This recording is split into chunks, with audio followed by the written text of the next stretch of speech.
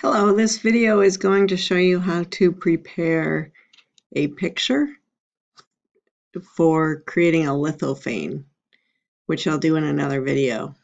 There's more than one lithophane tool on the web, but lithophanes for 3D printing tend to come out better if you prepare your photo to be black and white and consider the contrasting elements.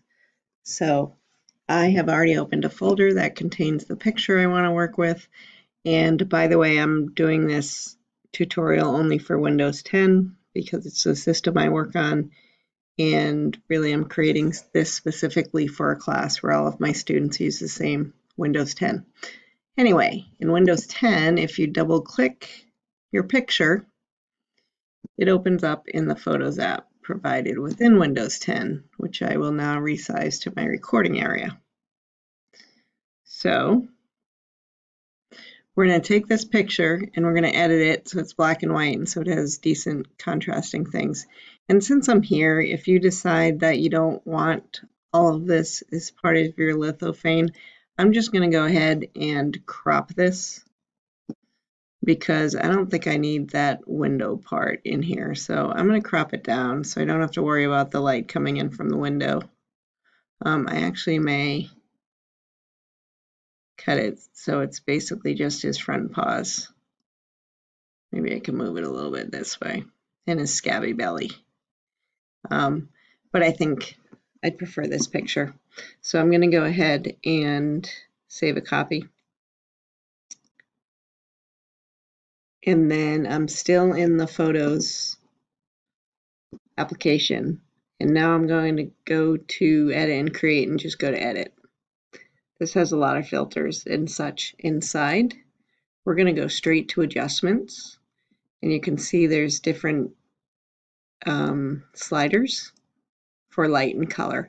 I'm going to go straight to the color part because we want to go black and white. So it's quickest to just slide that all the way over to the left.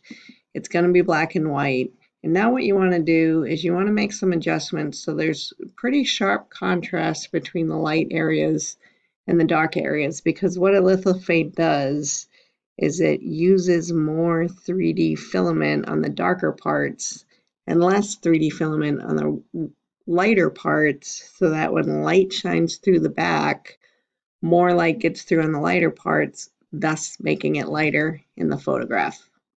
And you'll see more of the, well, you won't entirely see it when we use the Lithophane app, but it is important to get a nice contrast. So I'm going to work on the contrast. Well, you can play with the clarity a little. I do that sometimes. And sometimes it's just good to pull it to each side to see, you know, what the difference is. I wouldn't recommend doing a lithophane with any kind of like fuzziness. I mean, it would still work, but you tend not to get the same effect. So I'm going to set the vignette back to 0. And I'm going to push the clarity to the further end.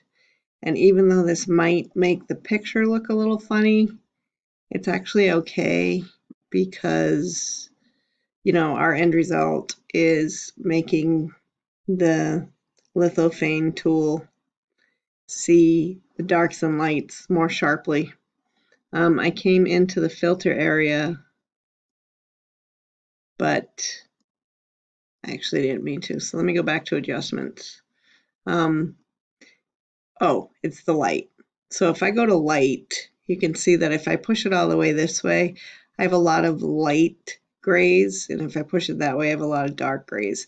So you kind of want to find a happy medium where, depending on what you want to emphasize, you want to make sure you have good contrast. So if I were to keep it around here, his glasses are sharply different from, you know, the coat over fur, etc. And I probably wouldn't save down at this end because I'd rather have the light shining through.